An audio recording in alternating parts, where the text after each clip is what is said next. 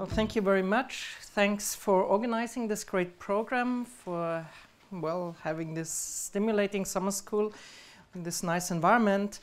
I'm glad to be here. I have to say right away that my talk is somewhat different from the talks that we have heard before. In particular, there will be no time and there will be no waves. Now that is, I have to say, not because I don't like time, but it's simply because I can't do it in a time-dependent way. And I think it would be great if I could somehow motivate people here to work on this problem and to do some time-dependent version of what we do here. And if you think somehow historically, there has been about 10 years ago a lot of work. This was to a great deal motivated or initiated by Erdős, Line and Yao about how some microscopic quantum dynamics give rise to an effective macroscopic dynamics.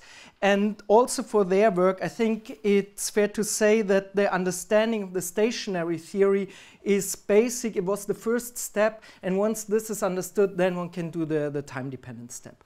So therefore, I'm trying to make, it's kind of analogous to what they did, except we do things at positive temperature. It's a different regime, but the setup is similar. And so I try to explain this stationary model, but keep in mind that there are time-dependent Ginzburg-Landau equations, and would be a big problem to understand those and derive those from these microscopic equations. So the title, as Frank already mentioned, that's microscopic derivation,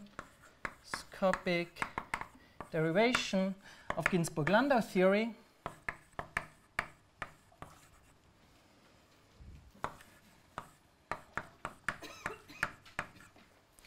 And most of the results that I will present were obtained in a joint work with Christian Heinzel, Robert Saringer, and Jan-Philipp Solloway, and especially today's lecture is also based on joint work with Marius Lem from Caltech. Okay, and if you want to read something about this background, so we've been working on this for at least 5 years now. There's a review of Heinzel and Saringer. So this is a review in Journal of Mathematical Physics 2016, where you can get some background information and some, references to related results. Okay. So there are two buzzwords that I want to mention that are really important for what's going on. The first word is that of a phase transition.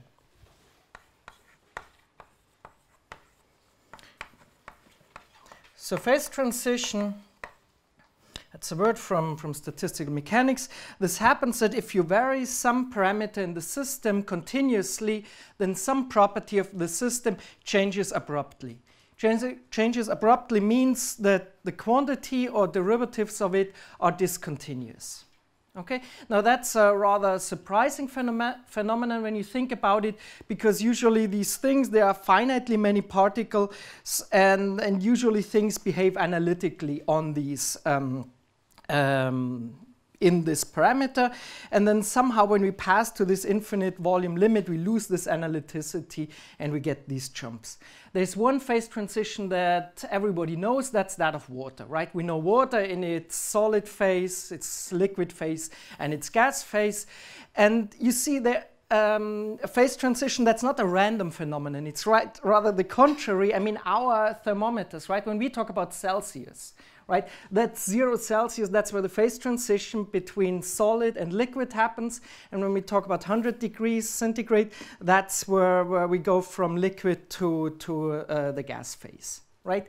So it's really, we've made our thermometer based on these phase transitions of water. Now, I will also be speaking about the phase transition, and the so-called superconducting phase transition. That's a transition that happens at much, much lower temperatures between, 1 and 20 Kelvin. And it's a phenomenon that certain materials completely lose their electrical resistance when you pass a certain critical temperature. Okay? It's a phenomenon that was discovered, I think, 1911 by Kamerlingh-Onnes, and it's a quantum mechanical phenomenon. It's a phenomenon that cannot be explained by classical physics, classical mechanics. And it's a macroscopic phenomenon. By this I mean you don't need a microscope or anything to look at this, but you can really watch it with your bare eyes, and it's one of the few quantum mechanical phenomena that we have like this. Okay, and that brings me, this scale thing, that brings me to the second big word that we have here. The second thing is that of effective equations.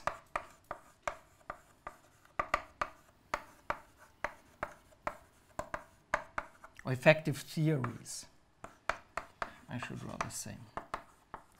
By this I mean when you drink water, when you do something with water, you don't want to think about H2O molecules, right? You just want to have your water and you think of it and you have a piece of water, a size, and that's how you want to think of it. You want to forget all the atomic structure that's below it.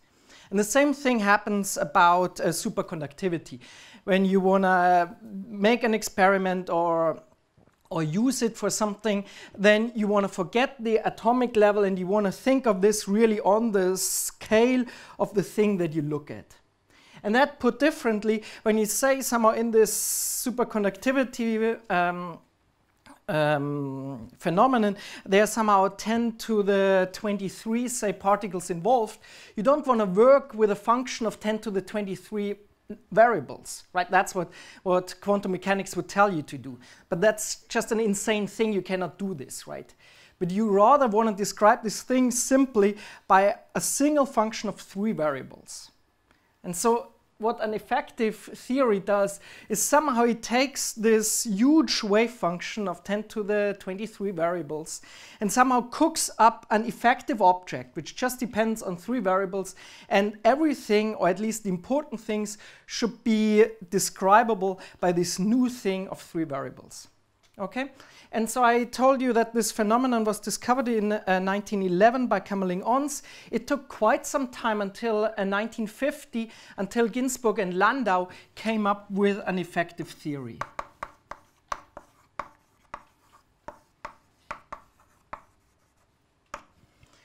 And let me write down this functional. It's not so important yet. There will be some constants, and we'll talk about those later. It looks very much like a Schrödinger energy functional.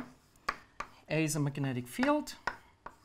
Psi is this function, which depends on 3 variables. It lives on some open set omega. That's where your superconducting sample. And let me put some W, psi squared, perhaps another parameter. I'll speak a lot more about these things, what it means. I just want to have it on the board here. And this I want to have a minus, and then plus lambda 3 psi 4. Okay, so essentially this looks like this ordinary Schrödinger energy functional, except that you've added a nonlinearity. And it's the simplest nonlinearity that you can think of. It's psi to the power 4. And then what Ginzburg-Landau said was, well, you have here 4 parameters, the lambdas. You go measure those, and then once you have this, then you can use this functional and make predictions. And somehow it works. That's kind of a miracle, because there was not much, understanding why you should have those things, what these terms mean. It just is a surprising thing that using this functional, you can describe superconductivity to a very high precision. It's a thing that's also numerically very convenient, and also in the mathematics literature this has been studied a lot because it's somehow prototypical for many interesting phenomena. Okay, and then, so this was 1950. In 1957, BCS 1957, Bardeen, Cooper, and Schrieffer proposed a microscopic model. Now, really a model for superconductivity that really works on the atomic level. And then, of course, so now you have two different models, and somehow how are these two things related? And that was clarified, at least in the physics literature, in 1959 by Gorkov. And there's an alternative argument later,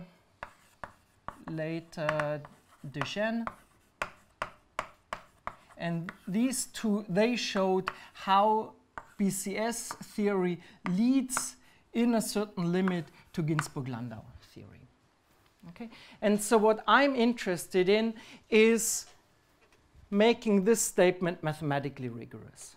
Okay? You can, I mean, these papers are kind of mathematical, but not to the extent that a math that can be made rigorous. I mean, this is not hand-waving, is what I want to say. But it's not like we quantify error terms in these approaches, but we have to do something completely different. We have to, and this is actually a rather important aspect of our work, we have to really come up, first of all, with a model where we put length scales in and really get some well-defined limit that we can analyze mathematically.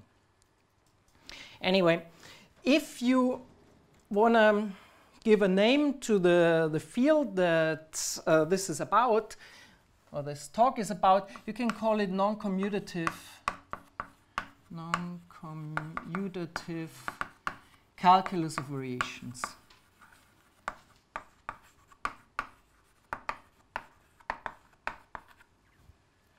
Okay. Calculus of variations, therefore, what do people do in calculus of variation? They want to minimize something. And that's actually a fundamental idea in our work as compared to these physics papers. We do not want to derive the Ginzburg-Landau equations from the BCS equations, but rather we want to derive the ground state, the minimal energy state in Ginzburg-Landau theory from the minimal energy state in BCS theory. Okay, it's, I mean, one motivation why we want to do this is because we say, well, perhaps BCS is not the whole truth either. So we actually, okay, so I should backtrack a little. We do not only do it for the ground state here, but for almost ground, for approximate ground states. And so we're saying that our work is therefore more general, because even if BCS theory does not describe the whole truth, and if there's a more complicated model which has more effects, then what we would hope is that these more complicated ground states are approximate ground states for the BCS theory. So there's a stability statement involved. And these almost ground states of BCS are almost ground states of Ginzburg-Landau. That's what we prove. Okay? It's yet another question to really do something on the level of equations, and by this I mean solutions to the equation which are not ground state solutions. For instance, such vortex solutions that you might have heard about, these are Abrikosov lattices, they are probably not ground state solutions, but they are higher up in the spectrum, and so there would be some correspondence between solutions that we do not have. That was the calculus of variations part of this name. And if you look at this functional, what I will talk about today is that to a large extent this part here, that's what's often called the Mexican head, right? You see, if you look at this, this is a psi to the power 4. This goes up and then it goes down. There's a certain minimum, and at 0 it goes like that, right? Okay, this is, you think of psi as a complex valued function. Okay, this part, this can be explained by a classical calculus of variations theory. That's what I will do today. Now the other part here, in particular that one, that's a lot harder. I hope I can tell you a little bit about this for in the two following lectures. This is done using semi-classical analysis. this thing really comes from the fact that if you have a multiplication operator and a differential operator, they do not commute. And that gives you commutators, and these commutators, they're really relevant for these terms. Okay? And that's somehow this non-commutative part that will play a big role. But in order to just explain you what we want to do and you know what the difficulties are, I just want to start today with a commutative version, just ordinary calculus of variation problem. It's something that I guess could have been solved like 20 years ago or something. Nevertheless, I think it's good if we go through this slowly and get used to this mechanism. Okay? So that's now really the first part here. And that's translation invariant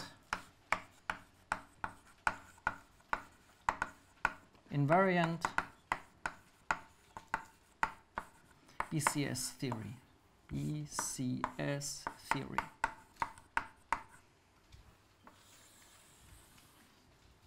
And this follows to a great extent this paper with LEM. Okay, and so the goal for today is that we will see mathematically rigorous a phase transition arise, and we will see how this Mexican head is related to this phase transition. And so we have a certain class of admissible states.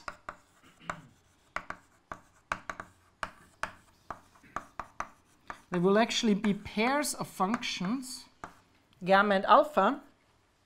Okay, and this alpha, this is what physicists call the Cooper pair function, or Cooper pair wave function. And that's the object that describes superconductivity.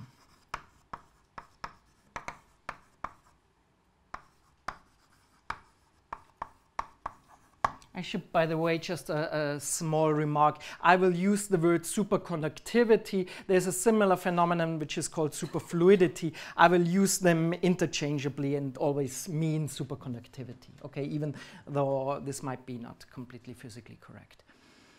Anyway, so we have a functional f, which depends on T. T is the temperature.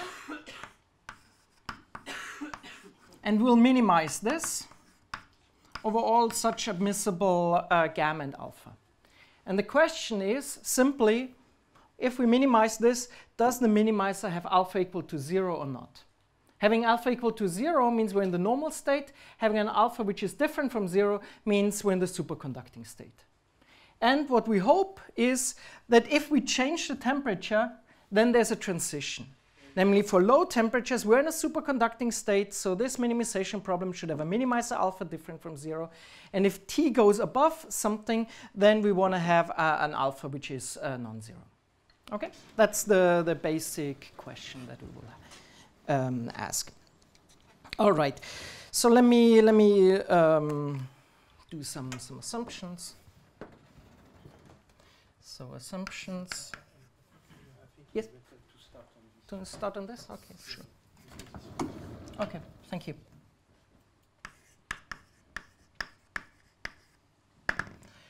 So first of all, well, there's an underlying dimension, and we'll always assume that this is 1, 2, 3. This has something to do with Sobolev inequalities and the power psi to the 4. But that's certainly fine for all physical applications. Now, the admissible states, those are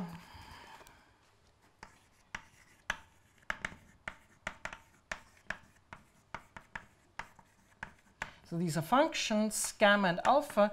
They are both functions which are defined on RD and take values in the complex numbers, and such that there are two conditions that we want to have.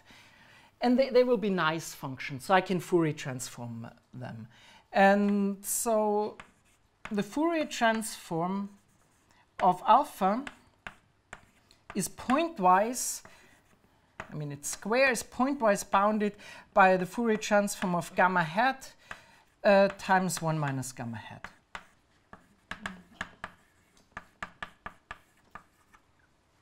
Okay? And the second assumption is that's a regularity assumption. That's that 1 plus xi squared gamma hat of xi. So this in particular means that gamma hat has values between 0 and 1. And here we have that this integral d xi is less than infinity. Okay, this is kind of a H1 assumption, right? Except that somehow the gamma hat is kind of the square of something. Okay, so it enters here linearly. This implies, you see, that alpha hat squared is less than gamma hat, right? And so therefore this implies in particular that alpha is an H1 function. Okay, now what we will often do is we will write this first condition. So we'll often write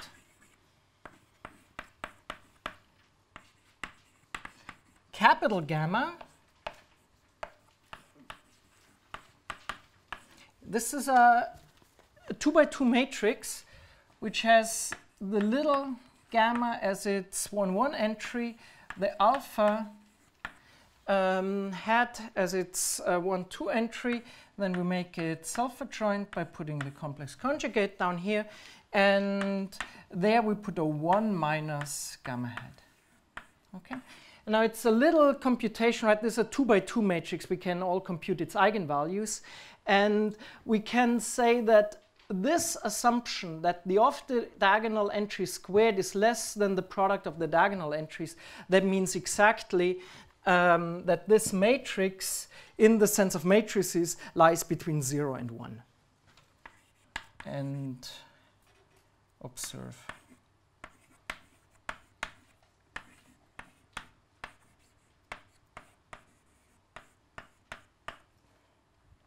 Okay, for all.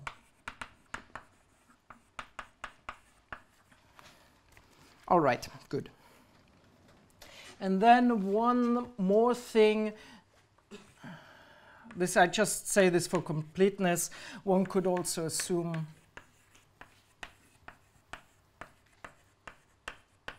that this function alpha is an even function. That's what we will need in the second and the third lecture. Therefore, I'm writing it on the board, but the theory goes through exactly without this assumption, so don't worry about this. All right, so these are the admissible states. Okay, 2 functions, gamma and alpha, that sits in the off-diagonal. Now I'm going towards defining this energy functional, and I will have so that's often called the free energy. And it will depend on a couple of parameters. And the first one is, well, the obvious one is this parameter T, which is the temperature.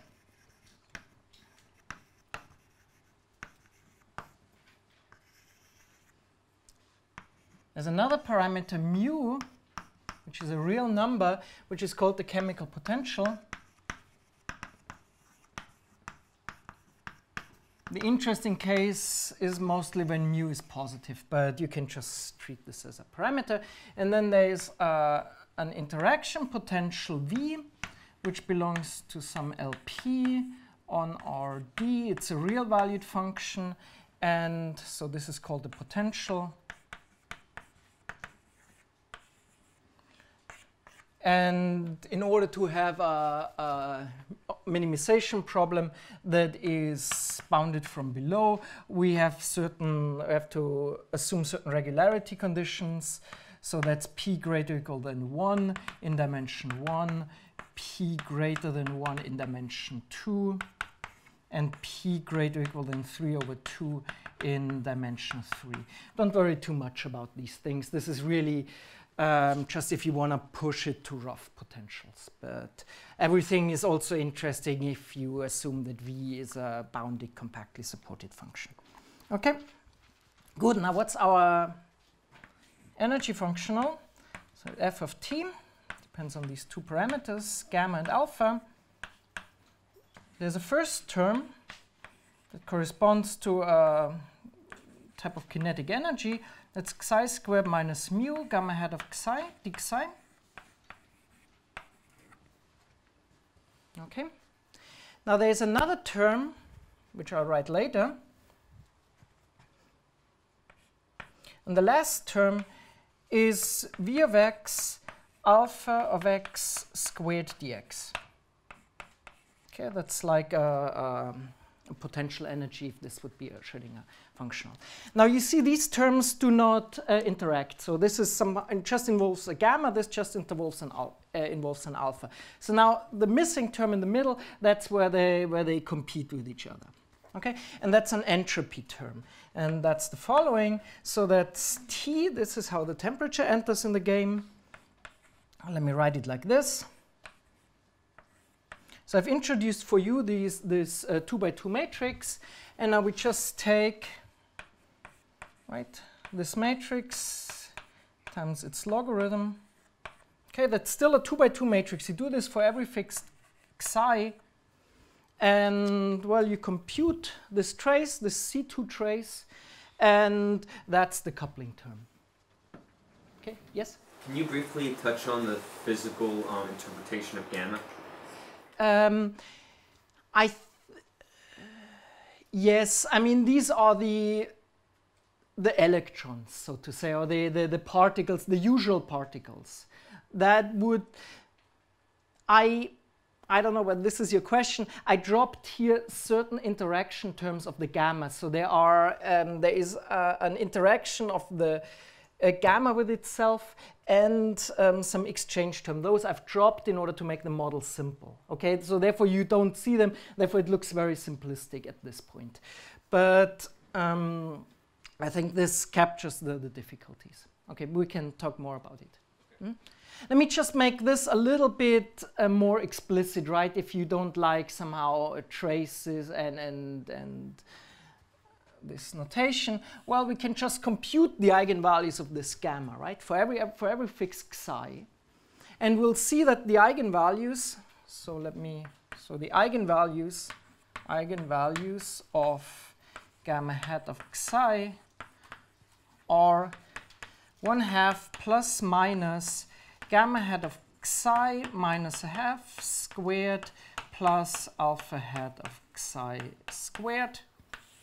Okay, these are the eigenvalues.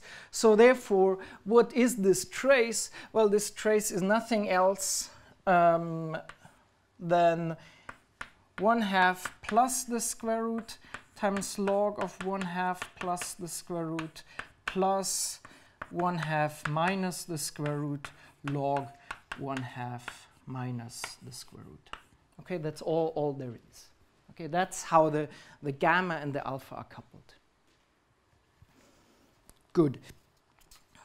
So, and as I said, right, the goal is to, I've written it up there, is to minimize this.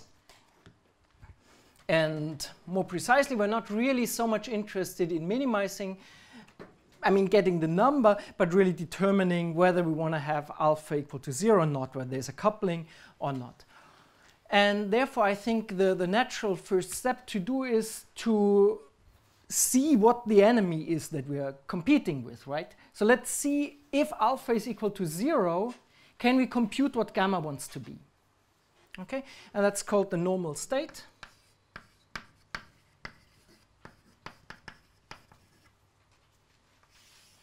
Okay, so what we want to do is let's compute, let's solve this minimization. Now I just minimize over gamma. Well, oops. And it will turn out that we can compute this explicitly. Here it is. Well, perhaps I should actually write it down if you want. Okay, so this is the integral. We have a psi squared minus mu, a gamma hat of psi, and then we have a plus from over there, t times, and now we have gamma hat psi log gamma hat of psi plus 1 minus gamma hat of psi log 1 minus gamma hat of psi.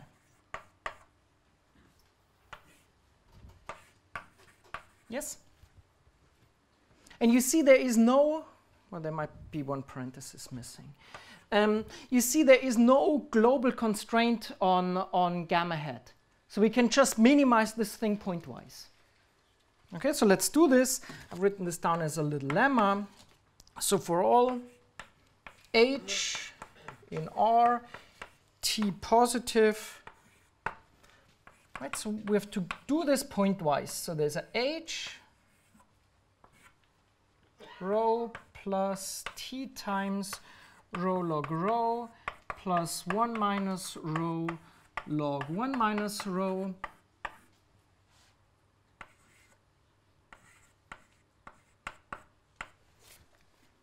okay. So I've just called gamma hat of psi, I called this rho. That's what I've done. Well, and now we can minimize this. This simple exercise. You see, if you abstractly, this is computing a Legendre transform. Okay, and so the answer is equal to minus 1 over minus t logarithm of 1 plus e to the 1 minus 1 over t times h. Right, and the inf is attained if and only if rho is equal to 1 over 1 plus e to the h over t. Okay, this might be familiar to some of you. That's what's called the Fermi-Dirac distribution in physics. Okay. So what we found here, if we go back now to this, was the minimization problem that we wanted to solve. We do this, so h is equal to psi squared minus mu. We plug this in, so we find, so the minimizer, and it's in fact the unique minimizer of the problem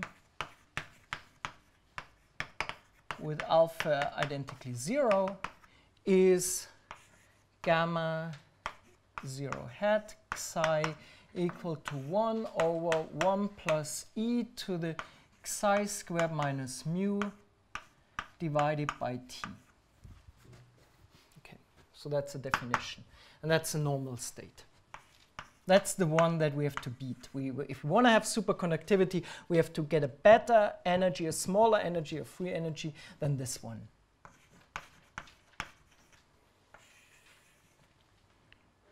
Okay, good. So, and perhaps, I don't know whether I should draw a picture. I mean, this describes the occupation of momenta. This is the psi axis. Somewhere here is psi squared equal to mu. Well, perhaps, yeah. Let me draw it like this. Okay, and so this function, it's very, very close to 1, and then it goes down, and then it's almost equal to 0 for large values of psi. Okay, and so the temperature is the parameter that the slope, how fast it goes down. Okay, good. So now let's talk about phase transitions. I need to introduce one more thing. It's a key player for the next talks.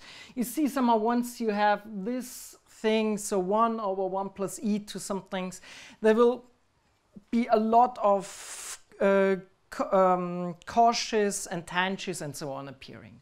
Okay, that's just, if you differentiate this thing, play with this thing, you get these things. They're not particularly nice, but I try to emphasize their main features. So here's the operator that will play a crucial role. I call it kt, and this is minus Laplacian minus mu.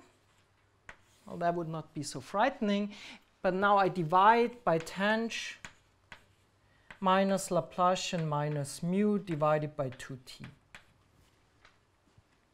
Okay, so by this, as you all know, I mean a multiplier in Fourier space. And the crucial features is that for large momenta, this thing, right, the tangent down there is like 1. So this just behaves like the ordinary Laplacian. Okay? And of course, I have to tell you why this thing arises. You will see it soon. Let me state one little lemma before that. There's a unique TC, okay, greater or equal than 0, but it's finite, so we look now at it's a Schrödinger type operator. So you take the kt plus v, you take this operator and add this v as a potential, and now you look at, it's a self-adjoint operator, we can look at the lowest point in its spectrum, okay, and now this thing, the infimum of the spectrum, is less than 0 if t is below Tc, and it's greater or equal than 0 if t is greater or equal than Tc. That's not a difficult lemma, right? Because this symbol for each fixed psi is a monotone function in t. This means, if you think about the variational principle, that the eigenvalues also are monotone functions of t. Okay? So it's a monotone function, and now this Tc is just the first point where you hit 0. Okay? So there's nothing deep in here. Okay, but now the important thing is what this Tc stands for. And that's the first main theorem here. This one I should start with, you said. Okay, so this is a theorem. And that says that if we're below the critical temperature, you know, the critical temperature might be equal to 0, then the first statement is an empty statement. Okay, that's included. I'm not claiming that it's a positive number. In the same sense, I mean, this might be an empty statement if Tc is equal to 0. Then we have superconductivity. Okay, for small temperatures, this is less than, and now I can write, because we know what the solution is if alpha is equal to 0, it's just ft of gamma naught 0. Okay, so below Tc we have superconductivity, and above Tc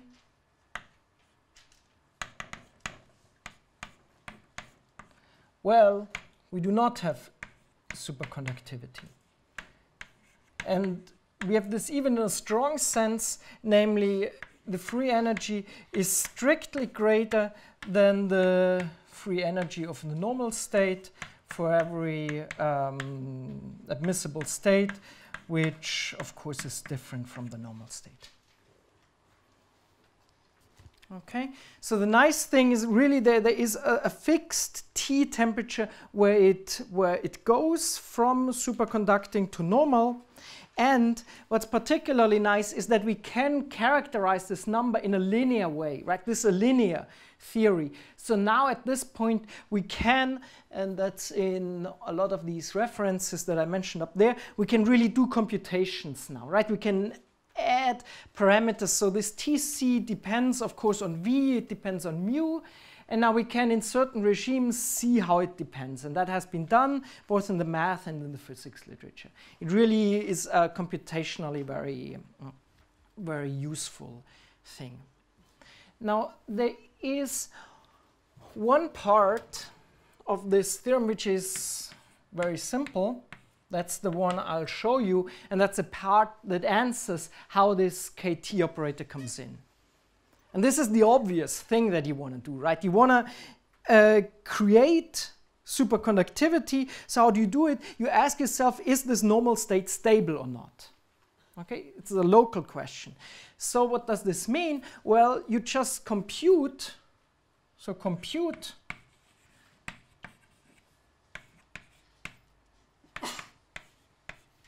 here's your normal state.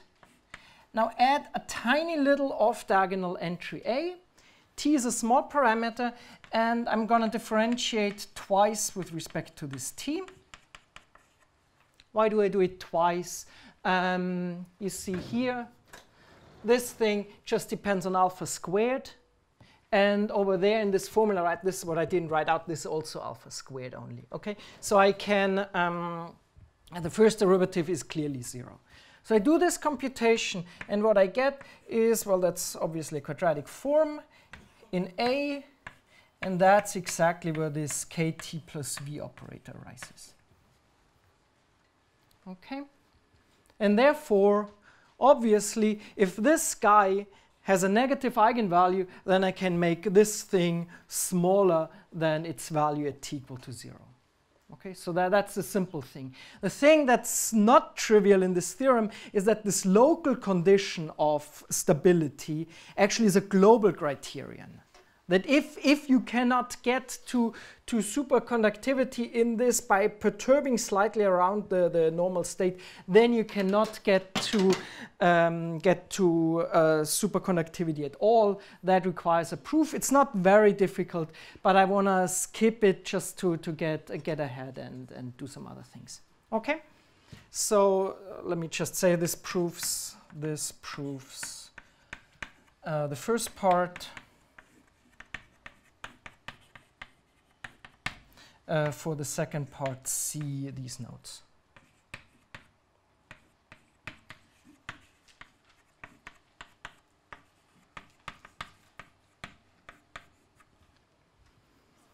Okay, perhaps it's helpful if I draw a picture. So, no, I still have some board space here. Picture that I would like to draw is the energy as a function of the temperature. I don't know. I mean, there's nothing special about 0. This is a convex function. Goes something like that. Now over here there is a Tc. That's a critical temperature. This thing I've drawn here, that's the energy of the normal state. And here, I leave the curve of the normal state. I know it's a simple exercise to see that the energy is continuous. Okay? And it's also a concave function. So the question is, how does this bifurcation here work? And as I said, by phase transition, we understand that there is a non-continuity, at least in some derivative. And that's what this second theorem will be about, and which is really the part that gets us close to this Ginzburg-Landau theory, the Mexican head. Okay? And what I will show you in the next theorem, that's what this picture says, is that this leaves here quadratically. Okay, so that is quadratic.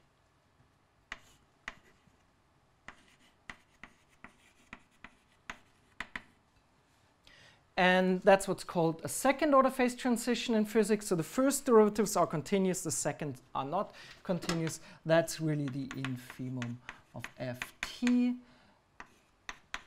gamma alpha. Okay, and we will compute the coefficient here, and later on, to tell you what will happen in the second and the third lecture, this is where Ginzburg-Landau arises, just in a non-commutative version of this talk today. Okay, so here's the theorem.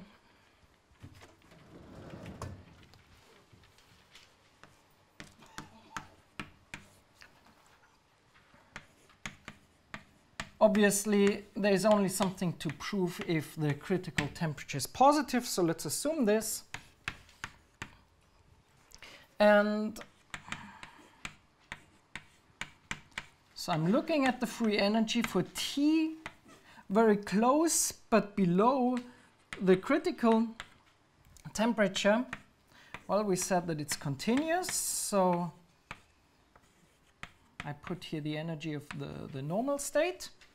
By the way, I put here a T, right, not a Tc. That's slightly more convenient, but you can just expand that thing. And then what you'll find is that this is Tc minus T over Tc to the power 2, as I told you, and there's a number e here, plus and the remainder, which is power 3,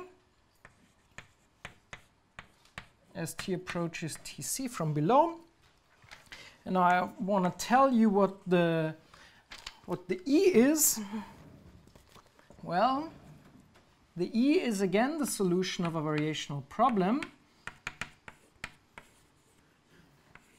Some problem script e. Some functional that I will tell you in a minute. And what we've seen here in this computation, really the interesting states are those that make this kt plus v operator equal to 0, right? We're close to the critical point, so this thing is about 0. So therefore, we will minimize here a certain functional over all a in the kernel of ktc plus v. And well, that's unfortunately a little bit lengthy. I don't know whether I will write everything down. Minus 1 over 2tc integral cosh. So please don't copy that. That's really going to be horrible. Divided by 2tc times psi squared minus mu divided by tang. I just want to show you that we can do these things explicitly, that, well, you get formulas that are not particularly nice. But the important thing here is the structure. So that's the first term, right? It depends on the Fourier transform of a squared and then multiplied by some positive function in Fourier space. And that comes with a minus sign. And now there's another term which comes with a plus. And well, g1 psi squared minus mu divided by 2tc divided by psi squared minus mu. And now this thing here to the power 4.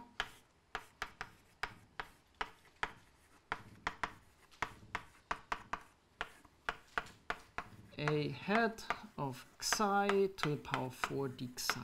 So this thing, well, and I didn't tell you what g1 was. It's again something related to exponential function. We will get some idea next time how these things come up. Z squared 1 plus e to the z squared. It's terrible, I know. Anyway, the structure of the second term here is again the Fourier transform of a, now this time raised to the power 4, and again multiplied by a certain function, and the important thing is that this function is positive. Okay, so we have minus a quadratic plus a quartic term. And so the formula becomes much nicer, in particular, if the dimension, in particular,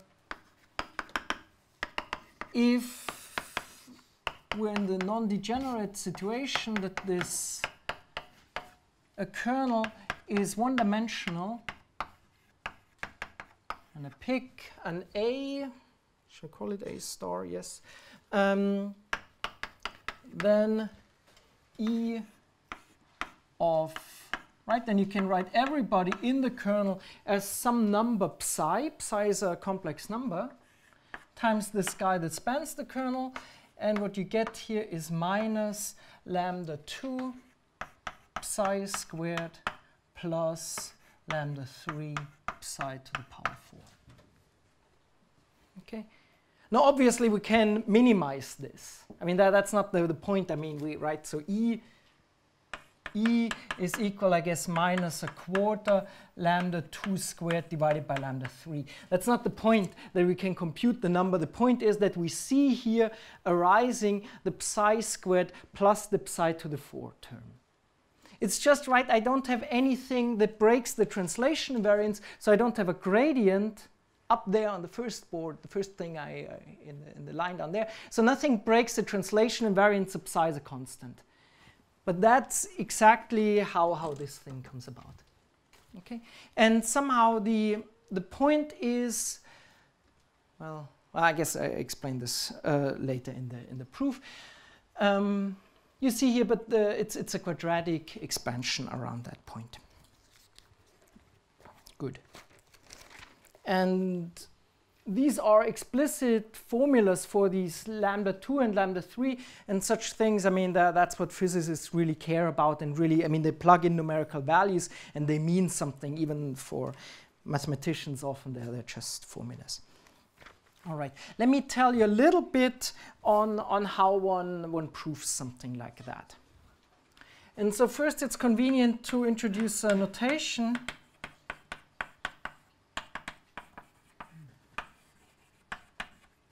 Call it H.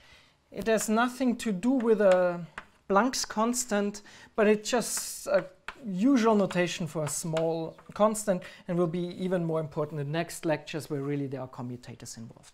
Okay, and it turns out that the natural thing here is the square root of this temperature difference.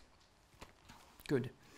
And so what's the how does one prove such a theorem? Well, we want to prove an asymptotic equality by proving two different inequalities. And so there's an upper bound and a lower bound. What does the upper bound say? Well, the upper bound says that find somehow a pair gamma and alpha such that the energy of this pair is less than, well, the energy of the normal state plus, now there's a h to the power 4, right? If I look at the square, that's h to the power 4 e plus a capital O of h to the power 6. So that means we're guessing something. I mean, of course, we should guess the right thing, but this is somehow at our disposal. We have to write down some gamma and some alpha. And that proves the upper bound. Now the lower bound, we have to prove something for every gamma and every alpha. And we have to show that f of t of gamma alpha is greater than this.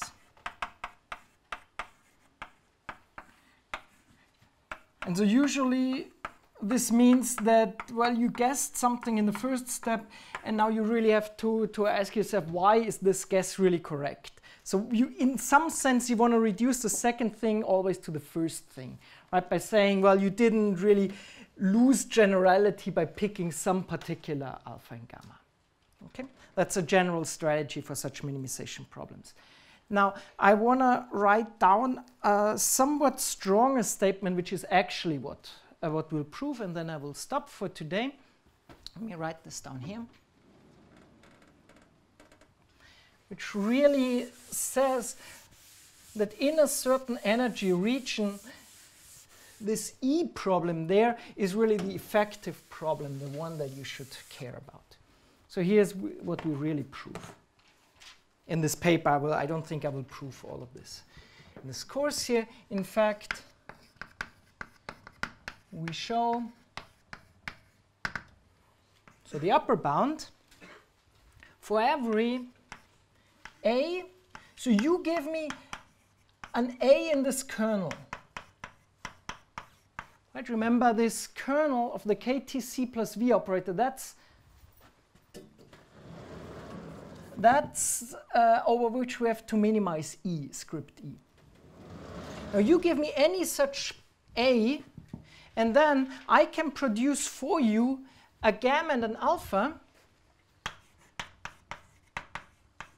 so that the energy of this pair alpha and gamma, well, of course, to leading order, I want to get the energy of the normal state, otherwise there is nothing to be said. But now I want to get E, the script E energy of the A that you gave me, plus perhaps some small remainder. Okay? And conversely, I'll show that for every gamma and alpha, there exists an A in the kernel of KTC plus V such that the H1 norm of A is bounded by 1 such that alpha, right, so alpha is given. Now I have to construct an A for you, yeah, right, which such that H times A is close to alpha. This is actually an H squared, right? So what I'm saying here is alpha really is close to, is of order H. Okay, plus some small remainder of A order H squared. And such that the energy of this thing that's given is, well, the normal state, of course, plus H to the power 4 E of the A that you constructed here plus a capital O of order H to the power 6. Okay? So now obviously this thing implies the lower bound because the largest this can be is just order A, is just E. And for the upper bound, well, you just choose as A the minimizer in this optimization problem. Okay, so once you have proved these two things, then you get this theorem. What I really want to emphasize here, what's important is, or where you see the subtlety of the problem, is that the off-diagonal entry alpha, that's only of order H, whereas the energy difference is order H to the power 4. So there are lots of cancellations here, right? That's somehow doable here, but that will really create problems once we have to do this all semi-classically. Anyway, that's where I want to stop for today. Let's see whether there are any questions. Everybody's hungry. Okay, well, okay.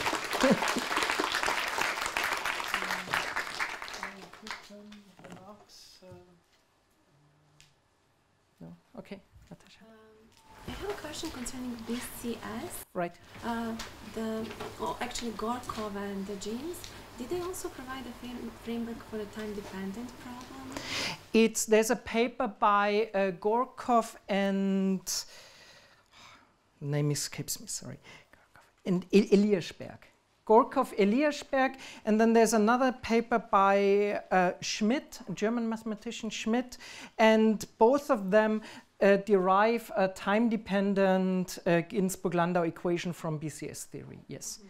It is not, there are some sort of disputes. It's not somehow as universally valid as what I'm telling here. So there are some additional assumptions, and it's not completely clear to us what they mathematically mean. But there is certainly work that's accepted in the community, in the physics community. Mm-hmm. Good. Is it what kind of evolution equation? It's very interesting because it's. So I don't know, I'm running out of my lambda letters. So perhaps there's a lambda 4 plus I lambda 5 dt psi. Okay, so there is both a dissipative part and a dispersive part. And in principle, of course, somehow this part should win, right? The dissipative part, it should go. What we have so far managed is rather seeing the dispersive part. Okay. So there is a paper by Heinzel, well, myself, I guess, Heinzel, Schlein, and Seiringer. It appeared, I think, this year where we look at an equation like this and where we get a dispersive equation. But I think physicists rather believe in the dissipative effect. Well, it depends, maybe you have to wait more. Yes, right, exactly. I mean, there are lots of questions, exactly right. I mean, this is really an interesting question. Thanks. Okay. Mm-hmm. Other questions, remarks? There's one. So below the critical temperature, can you say anything about whether the free energy is actually minimized, and can you say anything about the minimizer, if such a minimizer exists? Yes, yes. It is both in this problem and in the more complicated non-commutative version. One can prove existence of a minimizer, and one can actually compute the Euler equation. And I think I'll say a little bit about that. But it's somehow it's kind of an energy subcritical problem, so ordinary tools like Relic or Relic-Kondratyov give you existence of a minimizer. Okay, thanks. Do you think that this can be seen for excited state, this kind of transition? It would be very interesting to do something with non-ground state solutions and somehow establish a correspondence between these microscopic solutions, excited solution, and Ginzburg-Landau solutions. Also excited. Also excited, exactly. Yes. I mean that would be very interesting. I think physically it should be possible. I mean, there's nothing that contradicts it, at least in certain regimes, but I don't know any works on that. Okay. Thank you. Thank you. Other questions or remarks? No? So Okay. let's thank the Well, speaker. thank you. Oh,